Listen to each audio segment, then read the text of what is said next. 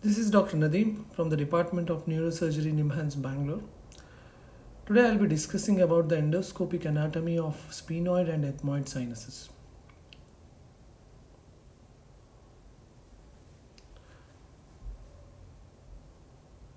The discussion will proceed in this way. First I would be describing about the external nose. Then we will focus on the nasal cavity, predominantly on the lateral wall, along with the paranasal sinuses. The septum and its clinical implications will be dealt. The cadaveric anatomy and the endoscopic anatomy will be described hand in hand, and the relevant bony anatomy will also be discussed whenever necessary. At the end, we will try to revise with an endoscopic video. External nose actually is a osteocartilaginous network. It consists of the nasal bones which unite in the midline, and inferiorly we have the cartilaginous part formed by the upper lateral cartilage superiorly,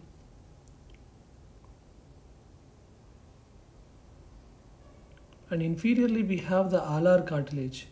The midline is mainly contributed by the septal cartilage which forms the septum, and laterally many small cartilage known as lesser alar cartilage contribute to the external nose. Coming to the nasal cavity proper. Nasal cavity is actually a transversely flattened structure. It is broader at the base, and as one goes behind, it narrows down. It has a septum dividing it into two parts. It consists of a roof, floor, lateral walls, and two openings, which are anterior and posterior. The anterior opening of the nasal cavity is also called as the nasal aperture. It is triangular in shape and consists of nasal bone superiorly, ascending process of the maxilla on either sides, then palatine process of the maxilla inferiorly with anterior nasal spine in the midline. Choana is actually the posterior opening of the nasal cavity. It is bounded superiorly by the body of sphenoid. Inferiorly we have the horizontal plate of the palatine bone. Midline is contributed by the vomer, and on either side laterally we have the medial pterygoid plates. Same features can be appreciated here in the articulated skull, that being vomer in the midline, that is the horizontal plate of palatine bone, and on either sides we have the medial pterygoid plate. The lateral wall of the nasal cavity is actually formed by 8 bones. They are as follows.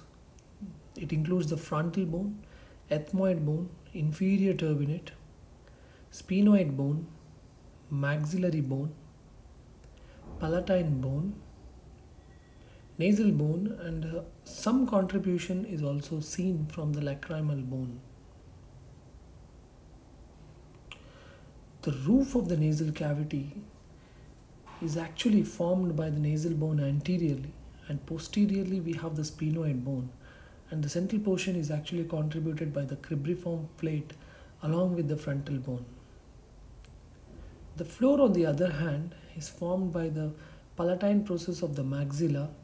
As you can see here in the articulated skull as well, the floor is formed by the palatine process of the maxilla, and posteriorly we have the horizontal plate of the palatine bone. The paranasal sinuses mainly include anterior group consisting of maxillary, frontal, and anterior ethmoid, and posterior group consisting of posterior ethmoids and sphenoids, depending on whether they drain anteriorly or posterior to the basal lamella. Pneumatization of sinuses have a typical pattern. Maxillary sinus is present at birth and makes its radiological appearance at around 3 to 4 months. It attains adult size by 15 years of age.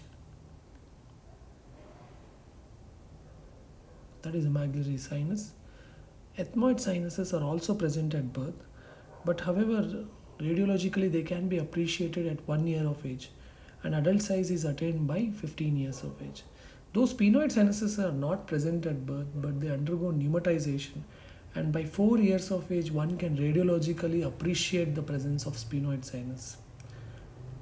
And an adult size can be obtained at around 20 years of age. Frontal sinus are actually the last sinus to get pneumatized, and one can appreciate frontal sinus radiologically by 6 years of age. Coming to lateral wall proper, the initial portion of the lateral wall consists of skin and hair, and this area is called as the vestibule. There is an area covered only by the mucosa, which is called atrium, which shows an elevation which is formed by an anterior ethmoidal air cell called as the agar nasi. It is behind this agar nasi that we find 3 scroll-like structures called as the inferior turbinate, behind which we see the opening of eustachian tube. Then we have the middle turbinate and superior turbinate, all of these enclosing the corresponding respective meatus underneath them. In order to see the nasolacrimal duct, we need to remove all the other turbinates, and we need to expose until the lamina papyracea laterally.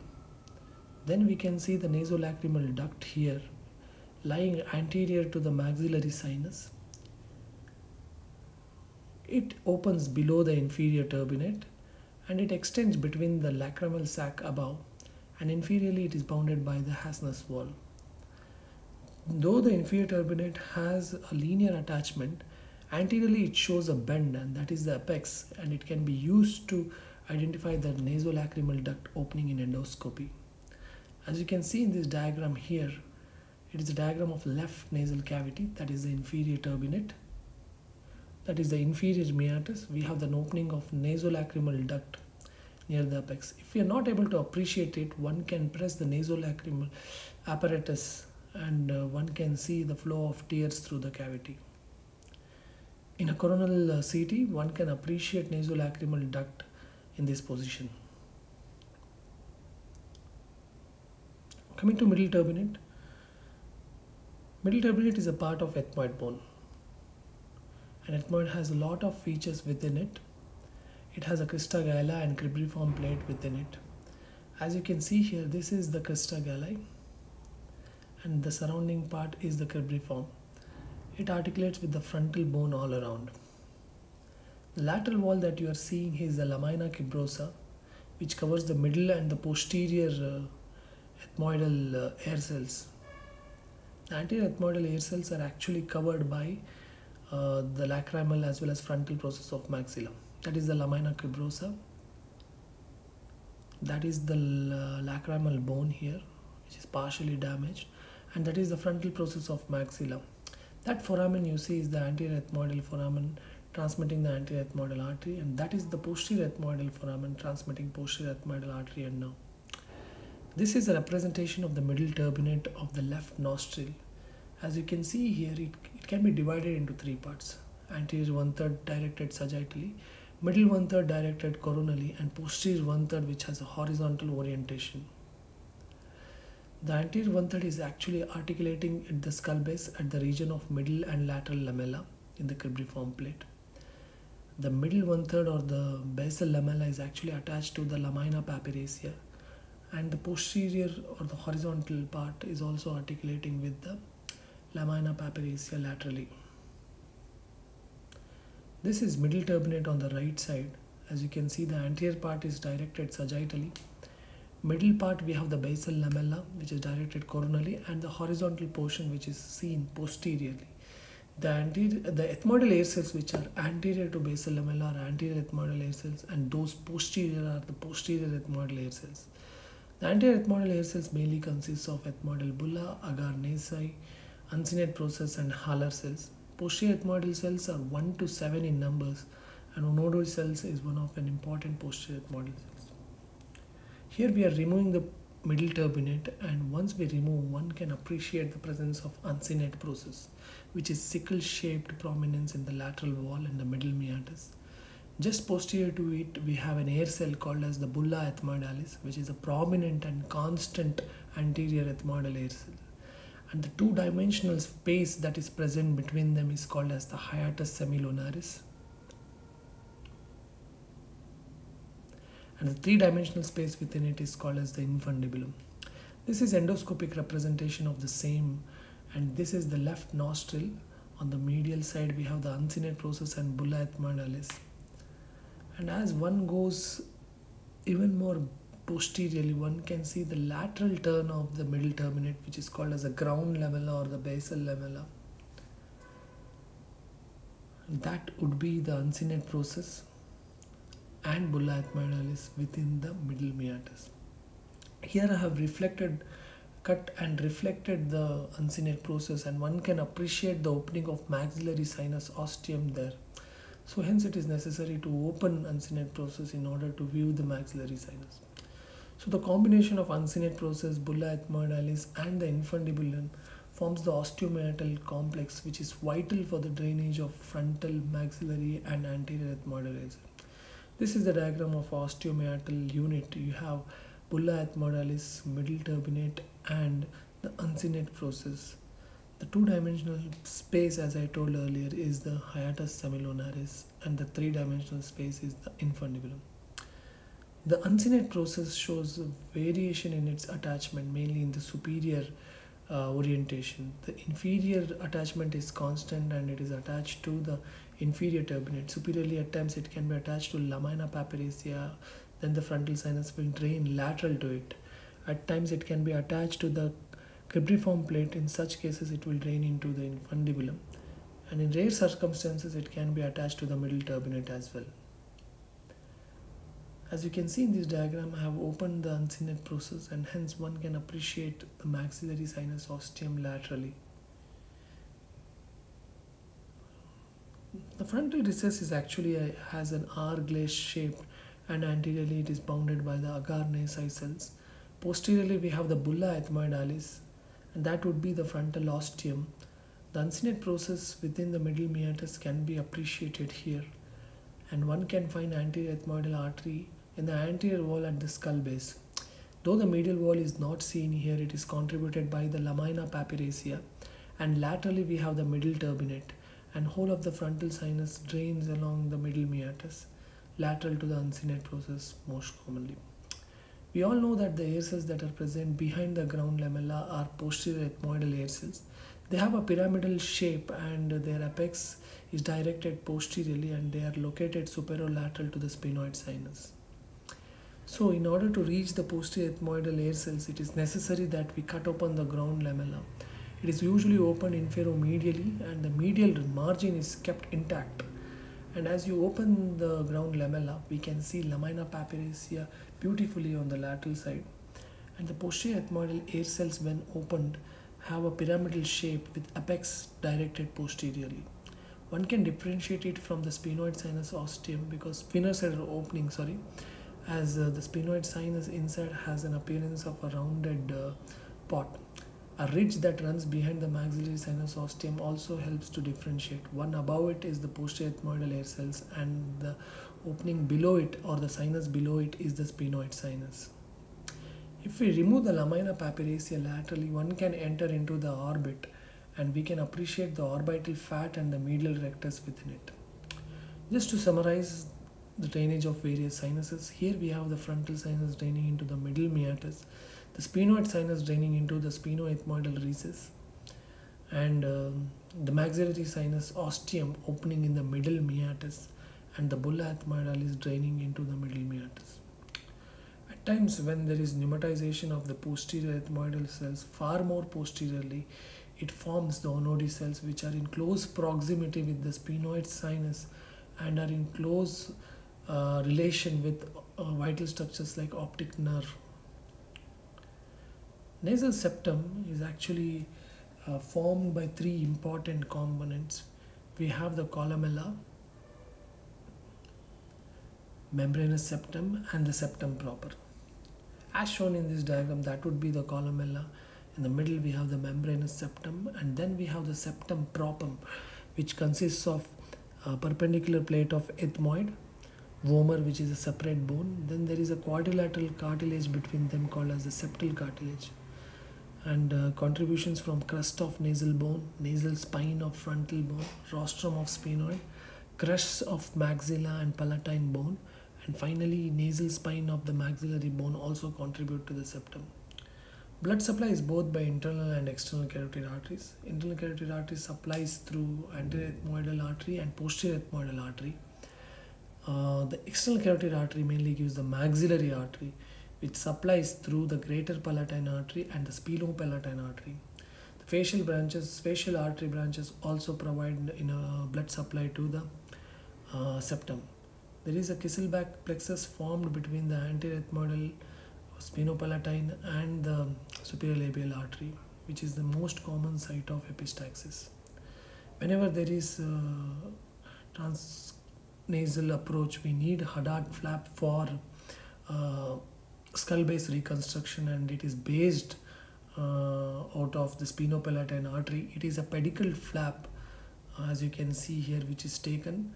The incision is placed in the floor near the nasal spine, and superiorly the incision is placed 1 to 2 centimeter below the roof to protect the olfactory epithelium, and a subperichondrial and subperiosteal dissection is done, and it is usually kept in the choana and is used later. At times the septum can be deviated to one side, and the roomy area can have hypertrophied inferior turbinate, and all these has to be considered before planning transnasal approaches.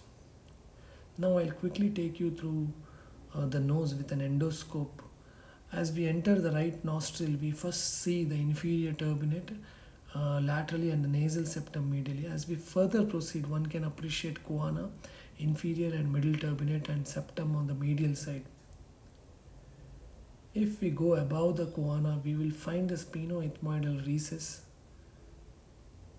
and around 1 to 1.5 centimeter above the choana, one can appreciate the presence of sphenoid ostium. And it is at this level that the sphenopalatine artery comes out of the sphenopalatine foramen and gives two branches: the posterior nasal branch, which supplies the turbinates, and the nasopalatine branch, which supplies the septum. A Haddad flap is taken at this stage of the surgery, and the septum is removed in the middle, in the posterior part, to expose the sphenoidal process, and the two ostium can be seen here, and the anterior wall of the sphenoid sinus is drilled to enter into the sphenoid sinus. So sphenoid sinus is actually an important structure that forms relation with important neurovascular structures around it. It shows pneumatization posteriorly, and a well pneumatized sphenoid sinus is called cellar type, which can extend up to the clivus. The second type of pneumatization is called as the precellar type, where the pneumatization does not extend beyond a plane along the anterior wall of the cella. Then third type is called as the conchal type, where the entire cella is covered by a solid block of bone underneath and around it. It is usually seen in children less than 12 years of age. The depth of the sphenoid sinus is actually the distance between the ostium of the sphenoid sinus and the nearest cellar wall, and it ranges between 12 to 23 mm. Septations within the sphenoid sinus show a number of variation.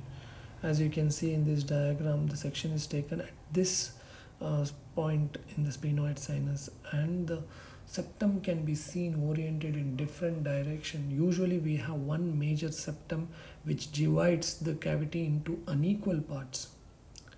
Sphenoid sinus has an anterior wall, posterior wall, floor, and two lateral walls.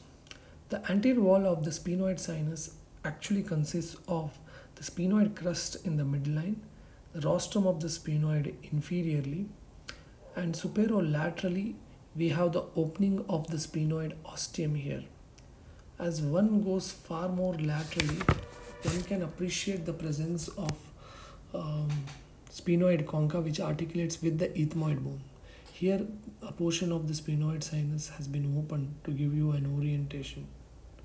As one enters inside, we can see important prominences in the sphenoid sinus. They are the carotid and the optic prominence. The superior wall is actually formed by the planum as well as the cellar wall, and posteriorly we have the clival recess. A number of prominences can be seen, out of which one is tuberculum recess, which corresponds to the tuberculum sella on the opposite side. Medially, we have the medial opticocarotid recess, and laterally, in between the optic nerve and the carotid artery, we have the lateral opticocarotid recess. In between the sella and the carotid artery prominence, we have the caroticocellular prominence. These recesses give us an idea about the structures that are present on the other side of the sinus. That is, the distal dural ring can be seen extending about 1 millimeter above and lateral to the tuberculum recess. And at the level of tuberculum recess, one can imagine the attachment of diaphragma sella. The lateral carotido-optic recess is a triangular structure and it corresponds to the optic strut on the other side. This optic strut is actually a bony attachment between the body of the sphenoid as well as the anterior crinoid process. It separates the optic canal from the superior orbital fissure. The proximal dural ring extends from the opticocarotid recess to the midline, and this segment would be the clinoidal segment of the carotid artery.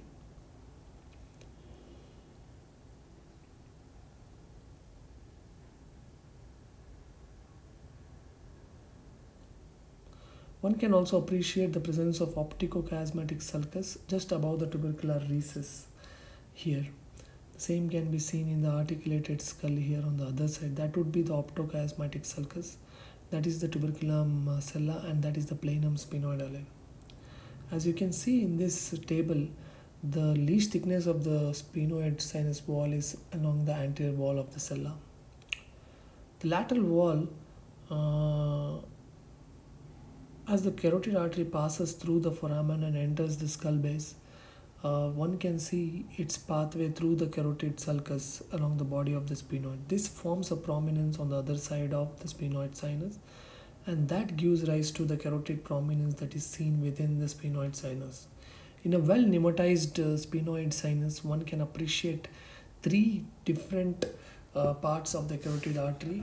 That is rather three segments of the carotid artery. They are the retrocellular, infracellular, and precellular. The precellular is seen in 98% of the people, and infracellular in 80%, and retrocellular in 78%.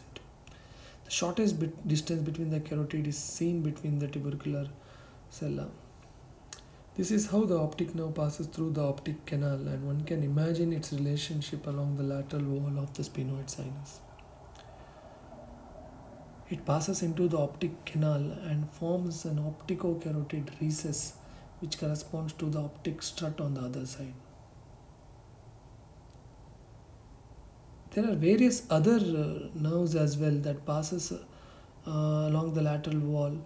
The third and the fourth nerve, though they pass lateral to the carotids, but however it is the fifth nerve, and within the fifth nerve it is the maxillary division of the fifth nerve as it passes through the lateral wall of the sphenoid sinus just anterior to the retrocellular segment of the carotid artery. It forms prominence along the lateral wall in the inferior aspect.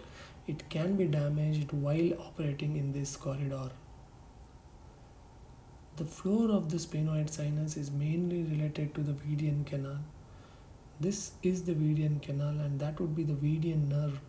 The Vedian nerve passes through the Vedian canal to appear in front of the sphenoid body, and it goes into the sphenopalatine fossa or the pterygopalatine fossa and joins the pterygopalatine ganglia.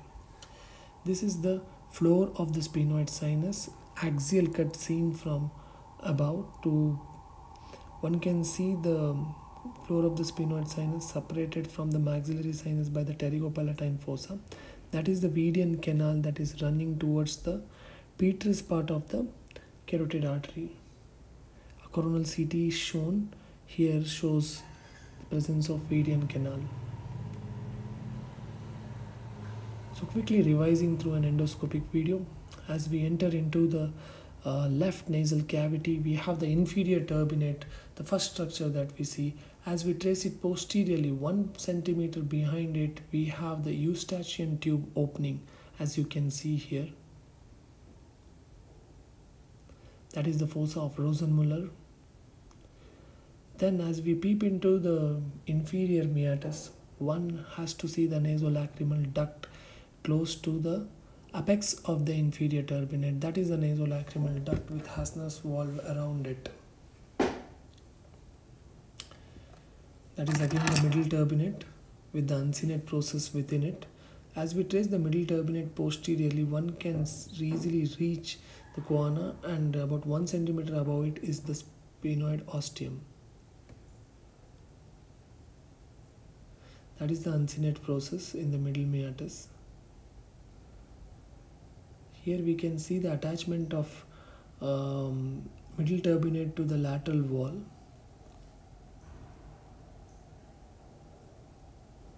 That is the accessory ostium of the maxillary sinus. That is the uncinate process, and that is the bulla ethmoidalis within the middle meatus.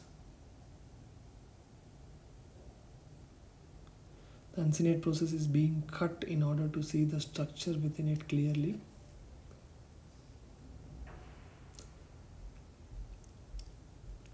That is the bulla ethmoidalis. And as we remove this bulla ethmoidalis, we enter into the basal lamella. As you can recall this structure that I showed, this is the basal lamella directed coronally, and behind it we have the horizontal portion. The same can be appreciated here. That is the basal lamella, the vertical part, and that is the horizontal portion, both of them being attached to the lamina papyracea laterally. Cutting opening the ground lamella or the basal lamella, we enter into the posterior ethmoidal cells. One can see the posterior ethmoidal artery at the skull base there. As we proceed further, we enter into the sphenoid sinus inferomedially. That is the sphenoid sinus being opened laterally. That is the optic nerve. That is the carotid prominence. And here we are able to see the maxillary sinus ostium clearly. Now I would like to show you how a sphenoid sinus would look if we approach it through the sphenoid sinus ostium.